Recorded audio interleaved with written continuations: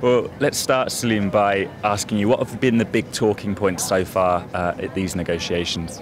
Well, the two big talking points have been the fate of the Kyoto Protocol after 2012. We still don't know what's going to happen with that. The Africans are very keen that Durban is not the burial ground of Kyoto, as people are saying. And then the second big one is the Green Climate Fund, the big fund of $100 billion a year, how that's going to run and set up. Those two are the big issues. There's several minor issues on adaptation, on RED, on technology transfer.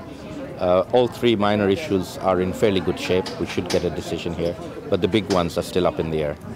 And regarding the Green Climate Fund, we had a report back yesterday from the Transitional Committee. Has that pushed things forward anywhere? Have things changed over the last few days? Well, it remains to be seen how it transpires. What we have is a situation where the Transitional Committee actually came up with a reasonably good compromise document. But at the last minute, at the last meeting of the Transitional Committee, two countries, the United States and Saudi Arabia, objected to the document itself, whereas everybody else had agreed to it. The South African presidency and also the chair of the Transitional Committee wants the entire document to be placed on the COP and accepted here, and hopefully getting the US and Saudi Arabia to withdraw their objections. Whether or not they're going to be able to do that is still unclear, because some countries want to reopen the document and have bits and pieces that they want to change. And if one country does that and other countries want to do that, and then we're back to square one again. So the South Africans are pushing very hard to have the entire document accepted as it is, as a compromise text, accepting that not everybody's happy with it, but they can live with it. And we'll see whether or not they'll be able to pull that off. And regarding the Kyoto Protocol, which is, you said, was another big issue here, when are we going to see some movement? We've been told to expect fireworks at some stage this week. When's that going to happen?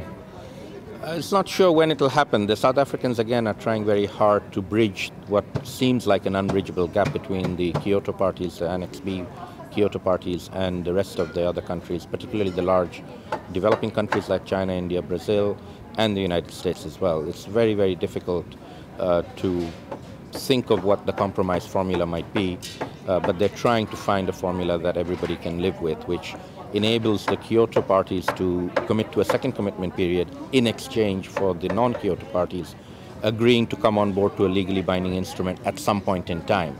There's a lot of debate about what that point in time is, whether it should be 5 years or 2020. 2020 seems a long way away. Some countries are pushing for that. We shall see. There is a compromise formula being discussed, but exactly whether or not we'll get that remains to be seen. And I watched an interview yesterday with Christiana Figueres, and the kind of the head of the climate secretariat here, and she was saying that this is a revolution. This is the biggest revolution that's ever taken place amongst humanity. Is that a kind of? Do you agree with that description of these talks, and do you see that in the process here? Do you see a revolution happening? Well, I think it's the biggest problem facing mankind as a whole, as a planetary problem requiring a global consensus and global actions. I think a large part of the world recognizes that and is willing to do things, but unfortunately some of the leaders of the world, and particularly some of the key countries, don't recognize that, or at least if they recognize it, aren't prepared to take the requisite action. A lot of that is because most of the leaders of both developed and developing countries tend to be short-term in their thinking and pulled by domestic political factors more than thinking about what's good for the planet in the long term.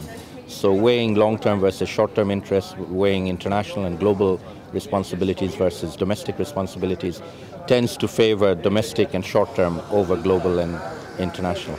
Of course, if this is a revolution, it's been happening for 20 years now. These talks have been going on. We've got Rio Plus 20 coming up. In your experience, I know you've attended almost all of these talks. How have they changed over the years? They've changed significantly in several respects. Firstly, in terms of attendance. We used to get just a few thousand people to these events. Now we get tens of thousands, certainly over 10,000 coming to them. Only a few thousand of those are negotiators, the rest are non-negotiators. And in a sense, if you want to look at the positive energy in Durban, it's coming from outside the negotiations. There's people doing all kinds of things, from the local to the global, at national level, at local level, on mitigation, on adaptation in rich countries and poor countries. And they're all here, they're having side events, they have stalls, booths, events outside the city. People are talking to each other, these people are solution-oriented, they're not problem-oriented. The people in the negotiations are problem-oriented and they can't figure out what to do about the problem. I heard you say earlier that every COP, and of course COP is the shorthand for these UN negotiations, every COP is good COP, bad COP. What would you say is going to be the good COP and the bad COP out of these talks here? Well, the good COP, in my view, is what happens outside the negotiations, and the bad COP is usually what happens inside the negotiations. and the negotiators taking inordinate lengths of time to get to some kind of compromise formula, which we then, because it's a negotiated settlement that everybody has to agree to, is always a watered-down version of what needs to be done, and nowhere near the level of ambition required by the scale of the problem. Whereas the good COP is, as I said, people who are more solution-oriented. They're not waiting for a global agreement to do what they think is the right thing to do. And the good news is that there are many, many more people doing that. They're not yet well organized in terms of a global consensus, and they certainly haven't been able to sway their own political leaders yet to do the right thing. People tend to be very hesitant about making predictions at these talks, but I'm sure we'll talk to you later next week. And what do you think you'll be saying to me? What will be coming out of this conference in a week and a half's time? Well, I always remain optimistic and hopeful. I'm a natural optimist. So I hope that the South Africans, and I have a lot of respect for the South Africans, they have a great responsibility as chair. They have a history of bridging great political divides when they ended apartheid, which was, a huge political issue with extremes of political positions. So they know how to bring different groups together and find common ground in a consultative manner. So I have great faith that they'll be able to do that here, and we will have a compromise formula. Compromise formula means that not everybody is going to be happy with it, which is inevitable, but at least it will keep the show on the road. We'll have the Kyoto Protocol in the second commitment period, because I feel it would be disastrous if we really do have the end of the Kyoto Protocol in Durban. Then we would certainly have to say these talks are not worth pursuing anymore. Well, we'll keep our eye on that and talk to you later next week. Thank you, Saleem.